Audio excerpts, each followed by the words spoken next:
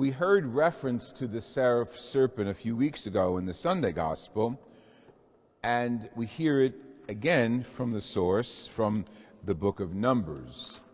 And you basically know the story, but the bottom line of that story, this section of it, is grumbling and complaining. As a matter of fact, we use that grumbling and complaining, and we name it Manasseh, and another city in the area of the Holy Land in the desert.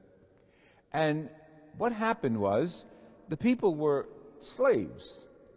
You know, we're never satisfied, you know that. They were slaves in Egypt. God inspires Moses to lead them out. He does all the things that he's supposed to do, and you know the plagues and all those horrible experiences that befell the Egyptians, and we hear that at the Easter Vigil readings, and we remember these are our roots. So they leave. They go through the Red Sea, and they're on their own. They're in the desert. They're starving though. They're hungry. God sends manna, a tamarisk plant that they can eat. They eat it. Moses hits the rock, water comes out, they can drink it. But they're still complaining. You took us out of Egypt, where we were slaves, but at least we had a bed to sleep on. We had probably gruel for meals once a day. But here we're starving in the desert. See, I mean, yeah, we're talking about the Israelites, but you know what? We're talking about ourselves, because we're never satisfied, I think. We always want more. So Moses pleads to God, please help these pain-in-the-neck people. He says stiff-necked people, so I can say pain-in-the-neck people. Help these pain-in-the-neck people. And again, think about ourselves, us being a pain in the neck to God. And we know what he's done, but sometimes we need to re-experience it in our own lives. So God says, okay, the serpents are coming out, they're biting people, they're eating people. They're normal serpents in the desert. That's normal. So he asks for something that foreshadows centuries to come, the crucifixion. But we don't know that yet. Okay? So Moses is inspired to make a seraph serpent, and he holds it up on a stick, and everyone who looks at the seraph serpent is healed and revived. Okay. They're still not satisfied, but for now, they got it made. Okay, so they're satisfied, and they go a little more toward the journey of the Promised Land. Jesus recalls that. The dissatisfaction of the people, I don't want to say pained God, but aggravated God, to the point where he intervened miraculously and gave them the seraph serpents, a healing object. He recalls that when he realizes that everything that he's done for us, he healed people, he multiplied bread, he rose people from the dead, everything, they want more. They don't believe it. Tell us who you are. And Jesus is saying, my work should tell you who I am. Again, 21st century, your and my works, your and my attitudes, your and my way of praying should tell the world who we are, lifted up with Christ. Okay. So then he goes on to clarify, you know, you guys just don't understand. You condemn because you don't believe in who I am. Now, in the scriptures, when we write that phrase, I am, it's always capitalized. And if it could be in the original language, it would be Amy, Amy. I am who am. Goes back to the time that God revealed who he was to Moses in the burning bush. Moses said, who are you? Who are you? Who are you? God said, Amy, Amy, I am who I am. So that phrase you can't just use lightly, I am. Can't use lightly in the Holy Scriptures. And when Jesus says, I am Amy, Amy, he's telling them who he is. But the thick skulls don't get it through their heads. Show us more. Tell us how you're relating to us. And then he says, you know, I'm leaving, and you're not going to be able to follow me, because those who follow me will be my followers who trust me and love me.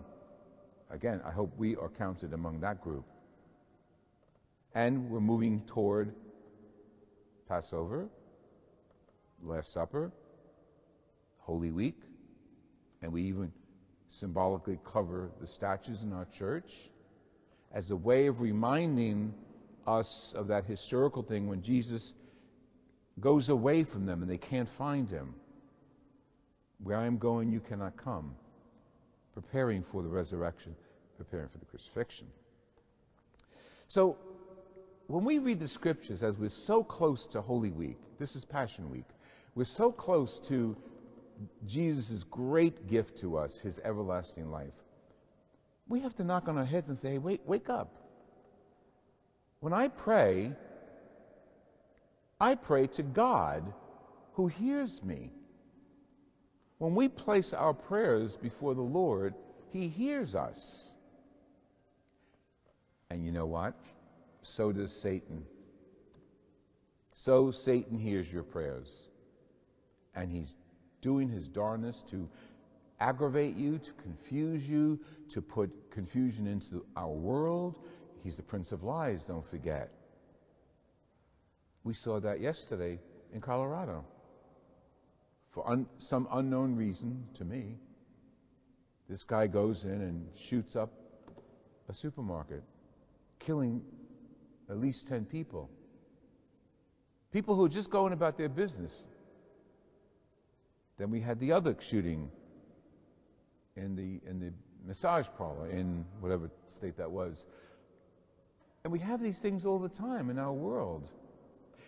They are Satan's way of telling us, I'm here, folks, and I'm doing my darnest to get you to not believe in Jesus Christ. I'm here, folks. I want you to look at me. Satan, evil, prejudice, hate, personified in Satan. And push Jesus aside. So then we could be identified with those Pharisees that Jesus is saying, you know, you're going to be condemned because I've told you everything, and everything I told you comes from the Father, and everything I told you is true. But at times you choose not to believe. The perpetrator worked with the inspiration of Satan, I'm sure. Everything we in our world reminds us of the strength of Satan. This is holy season. This holy season, preparing for Good Friday in a week or so, is a reminder that Christ conquered Satan as the ultimate power, but he's still prince in the world. He's still alive and active in the world. And then we come into the scene. What is our choice? Do we believe in Jesus? Do we pray as if we believe? Do we pray as if our prayers are answered? And they are when you pray for them. Whether physically asking for healing or anything else doesn't look like it's being heard. When we pray, we are honoring God. It's all in his hands anyway. But when we pray, we're saying we honor you. We know you have the power to do, and you know, I've said it more than once, and it comes from the Lord's Prayer every day. The foundation of my prayer life is your will be done. And that works for me. Knowing that it's not me, I pray for my niece's healing, I pray for Maura's healing, I pray for all the intentions we have on our altar. I pray for the souls of those people killed in Colorado and their families and their consolation. And your will be done, that they experience that consolation and that loss. It's not an accident that Jesus died. He died for us so we know what death is.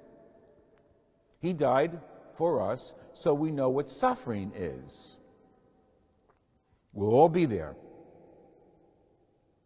He also rose from the dead to tell us who he is. And if we die with him, we rise with him. We put our prayers before the Lord. As later on we have the sacrament of anointing of the sick, We put our prayers before the Lord. He hears them. We're glorifying Him. And if you hear and you have eyesight problems, when you leave after the anointing, your eyesight may not be healed, but your heart is healed, knowing that God touched you. And God hears every one of our intentions. Imagine that.